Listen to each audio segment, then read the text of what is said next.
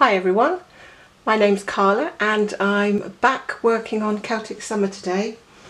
I'd like to show you some of the progress I've made. Last time I was talking about putting some beads along the border, and I seem to have got quite a lot of that done in the last couple of days. It's actually really relaxing to do the beads. I thought it would sort of be frustrating and I was expecting to get a little bit tired of it, but actually I found it quite relaxing, and as long as I was prepared with all my beads out and with my needles ready to go, that it was far less stressful than I anticipated. So this is a pattern which I'm using 28 count fabric. It's a linen, so it's very different to the even weave that I've used before. It does take a little bit of getting used to, but if you find that you like a sort of stiffer fabric, I would say not to go for the linen because it's quite soft.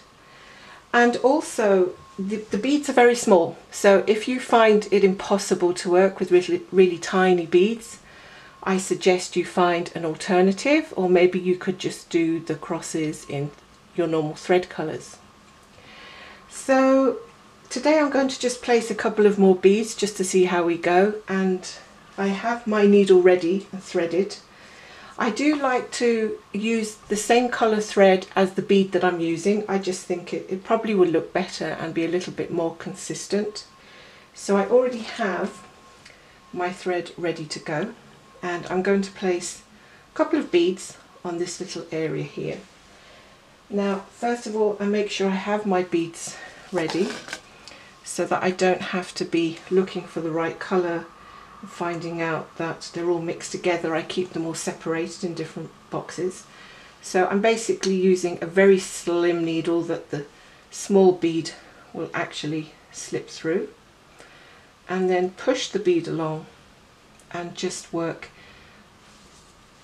up here. I'm going to slip a bead on to make sure that I have it on the right square. Now if I'm lucky, that will sit nicely.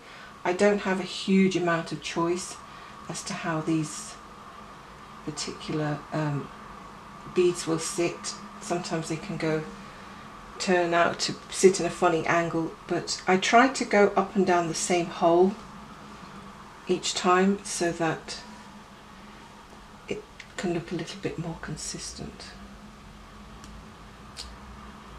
Now this one's trying to be a little bit awkward, as they do, but I'm just going to carry on and go down, and the next bead that's alongside it is in the same colour, so I will just go down, pop that next bead on, go into the next hole and hope that they don't tangle up. So I've actually had far more success than I'm having at the moment, usually, but as it so happens, when you try to explain something, it nearly always tends to mess up a little bit.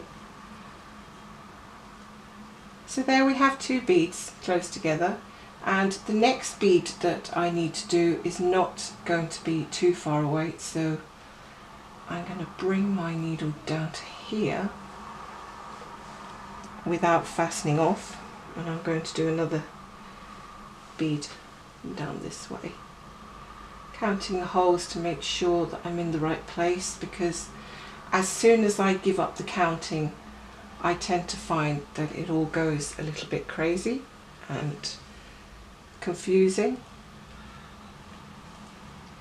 But it's relatively easy once you've got used to the pattern, and a lot of these borders are very much repeated, so I found that on this side of the pattern every alternate border is repeated, so you can pretty much memorize the colours for each one.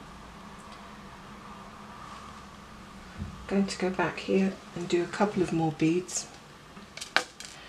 So have you done any of these designs, and if you have, how did you find the beading process? Was it tricky for you? Would you avoid beads altogether? Or maybe you found an alternative that you like, or maybe you haven't actually done a design like this yet, or perhaps you've beaded on a different cross-stitch design. This is actually my first time using beads on a design that's cross-stitch, so I'm quite pleased that I haven't given up altogether, because I tend to find that it can be quite awkward at first.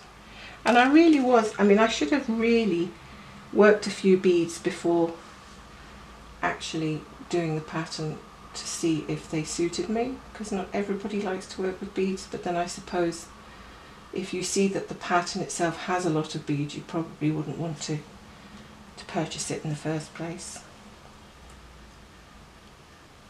I'm assuming that all the Celtic ladies have a fair amount of beads in them, and they're actually, you don't actually get too many in a packet. They're called Mill Hill beads, and I thought I would get quite a good amount, but there actually wasn't that many, so I'm wondering if I may have to purchase more of them. I'm just going in the hole a couple of times just to make sure that the bead is secure. I don't want them to dangle too much, so that when it comes to framing them, that they'll look neater.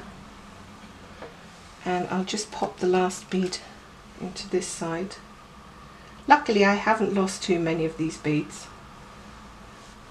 Thankfully I don't have any pets at the moment, and I don't have very small children that it would be a hazard to.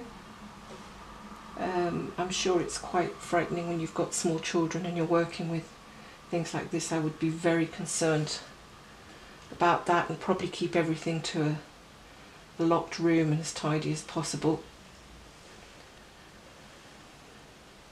So that's looking pretty neat.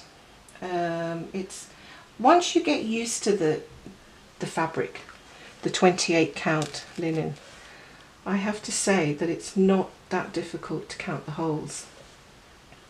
I was very worried that I would miscount something along the way, but I was extra cautious with it, just to make sure that I didn't. And I think you do naturally become faster once your eyes are adjusted to the fabric.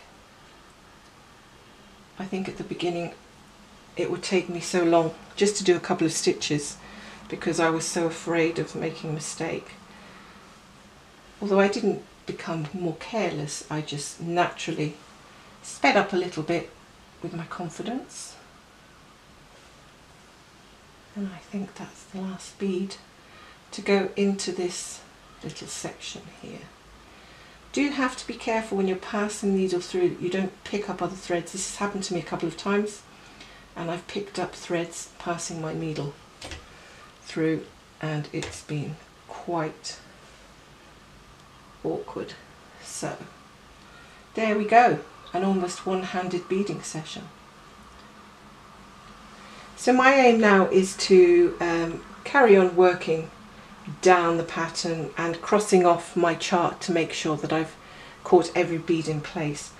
I can't imagine how frustrating it must be to frame one of these and find that you've a little gap where a bead should be. I suppose they say to me that once you've made a mistake like that, every time you look at the picture, you're always going to see that mistake. So I'm really trying to avoid it as best I can. So thanks for joining me, and let me know how you get on with your stitching.